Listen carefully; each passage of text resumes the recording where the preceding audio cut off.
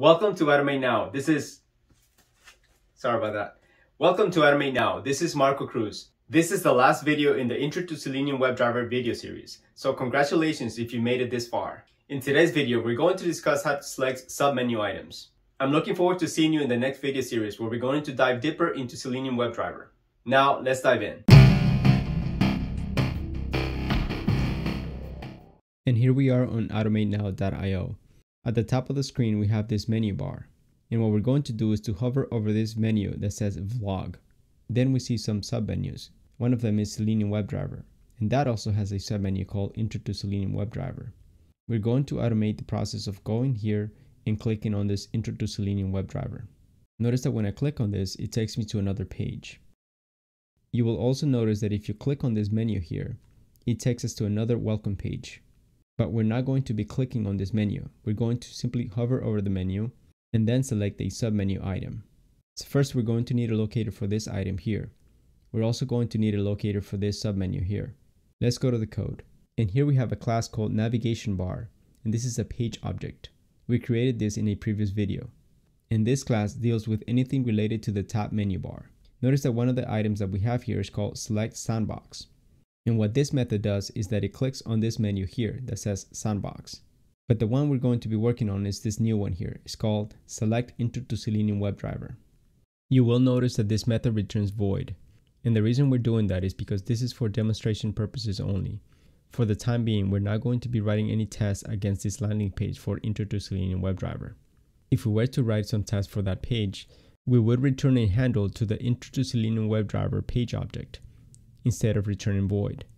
This is what we're doing up here, where we return a handle to the sandbox page, and that is because we were writing tests against that page. I already went ahead and added the two locators that we're going to need. The first locator is the one for the vlog menu, and the second locator is the one for the submenu that says Intro to Selenium WebDriver. Now it's time to work on the logic for this method here. We're going to call a method from the base page class. That method is hover over element. And this requires a by locator, and we're going to pass the locator for the vlog menu. Let's take a quick look at what this method is doing. And here we see that we find the element, and then we use the actions class to move to that element. Once we move to this element here, the submenu items will appear. So let's go ahead and create a WebDriver wait to wait for this submenu to appear. And here we're going to say WebDriver wait and call it wait new WebDriver wait. We pass in the driver and we're going to wait for 2 seconds. Then we're going to say wait dot until, and then we use the ExpectedConditions class. And we're going to say dot visibilityOfElementLocated. And this requires a by locator. So we're going to pass the by locator for the submenu item. And then we're going to say dot click to click on that submenu item. And just to recap, we first hover over the main menu item called vlog. Then we wait for up to 2 seconds for the submenu item to appear. And then we click on that submenu item. Now that we have a method for selecting a submenu item, let's go ahead and create a test that we can use. And this time we're going to use the homepage test class. And here we're going to add a new method. And this one is called test select submenu. And we're simply going to call the method that we just created in the navigation bar page. We're going to say navbar dot select Intro to Selenium WebDriver. And that's it. We're done writing our test.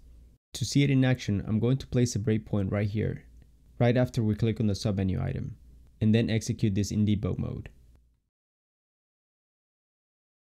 And as we can see, it selected the menu item that we were looking for, Intro to Selenium WebDriver.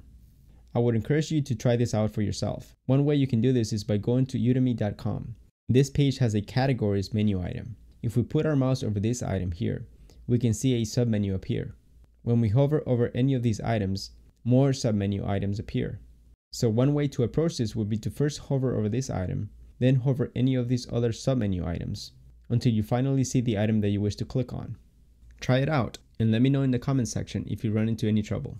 Once again, congratulations for making it all the way to the end in this Intro to Selenium WebDriver video series. Stay tuned for a lot more videos to come.